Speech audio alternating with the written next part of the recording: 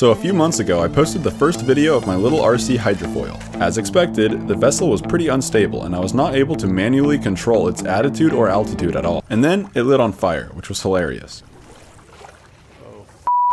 I installed an MB1644 sonar sensor on some chopsticks hanging out over the front, and had it control the throttle and the hydrofoil pitch. I chose sonar instead of LiDAR this time, because it's supposed to work better over water. So then I headed out to the lake for a test.